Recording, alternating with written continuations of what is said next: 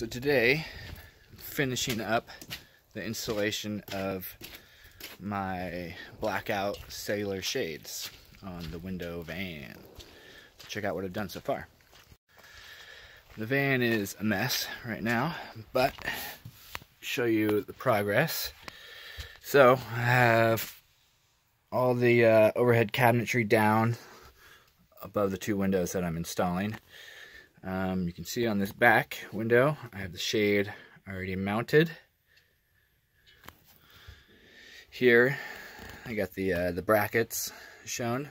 These are the stock sized brackets that come with the shades. They also come with extensions, but these are just the regular. They mount pretty much perfectly in this little lip, this box support above the window.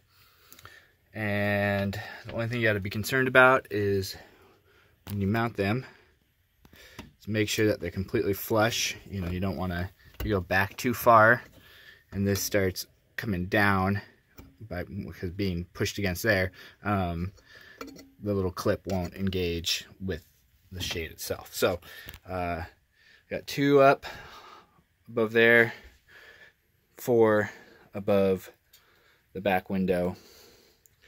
And I'll show you how well they go in. With the shade mounted, you can see there's a slight protrusion from the top of the shade to the wall.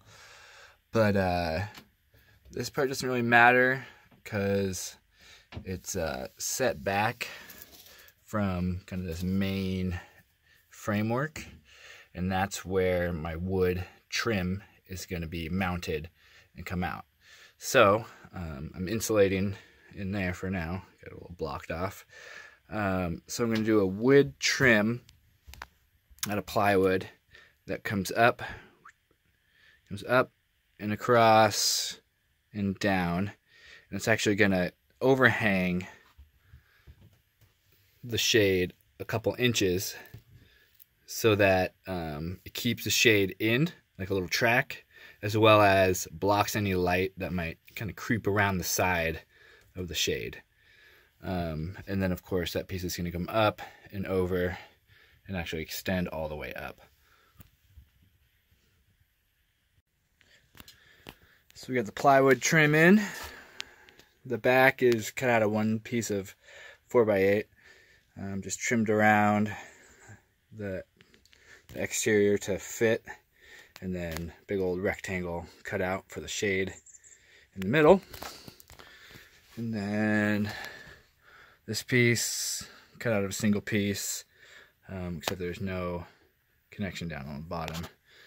Just because how the window is set up against, kind of right up against the counter. So kept it open so the window shade just comes all the way down right to the counter. And here's the final product. So the bed back in. I'm seeing it kind of cramps on the window a little bit, but it's all good.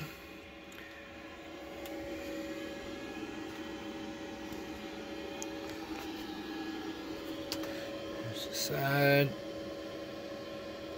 Looks pretty good to me. Pretty functional. Pretty nice.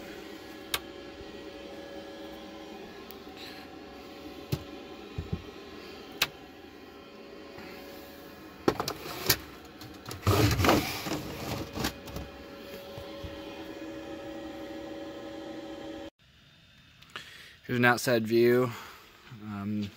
So the slider door does not have any shade, obviously. And you can see the blackout of the side. So the shade is down, and I got all the lights on inside. And there is literally zero sign of light coming through. I had reflective shades up before, and there's a little bit of sign of light you can kind of see, so it's kind of nice now. You can't see anything. Complete blackout.